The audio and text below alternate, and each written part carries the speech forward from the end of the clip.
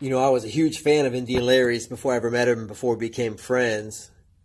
And I loved the Grease Monkey bike that he had. And on the Grease Monkey, he had a double barrel shotgun suicide shift lever.